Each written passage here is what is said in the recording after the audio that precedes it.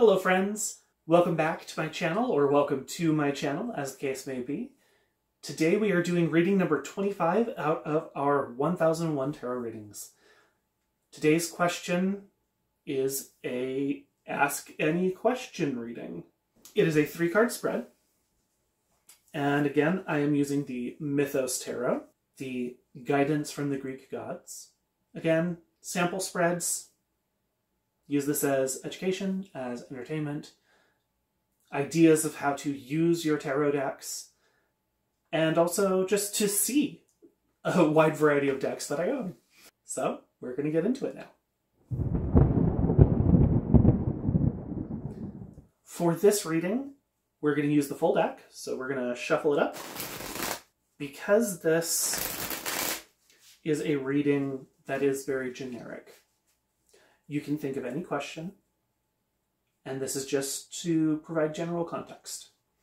Again, it's a sample reading, not necessarily true to any given person, but hopefully you'll still gain some insight out of it. So for this, it's just a line of 3 cards right next to each other, side by side.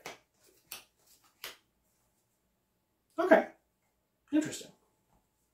So we have the 4 of Coins, represented by, I can't read that one upside down, Epiphron?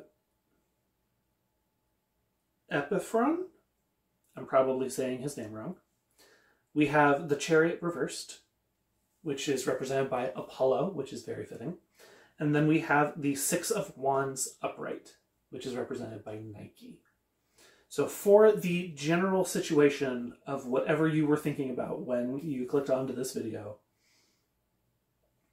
4 of Coins, Chariot, both reversed, and then 6 of Wands. For our first card, oh, it was reversed. Helps if I hold it to the camera in the same orientation as I pick it up off the table. We have the 4 of Coins, represented by, again, Epiphron. Epiphron? I don't know how to say his name. He is the Greek god of shrewdness, of prudence. Well, prudence is a specific kind of wisdom. It's making wise choices with what you have. Being reversed, there is something going on right now that is miserly. Either you or the person you were thinking about, the situation you were thinking about, someone involved is penny pinching, is overly concerned with hoarding resources. Card number 2 is the Chariot, represented by Apollo, also reversed. So Chariot is quick changes. It is movement. It is transitions. Being reversed, nothing's moving. Being represented by Apollo is very fitting. Apollo is the god of the sun. He would pull the sun behind his chariot across the day. He also has associations with, wow, my brain just lost the word. Prophecy, that's the word. He has associations with prophecy and with medicine and music. Being reversed,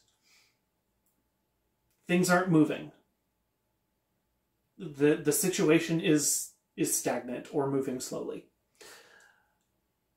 Last card, 6 of Wands, represented by Nike. Helps if I show you the cards. So there's the Chariot, and I realized I was covering up a lot of stuff. So there's the Chariot again. And then the 6 of Wands is Nike, goddess of victory.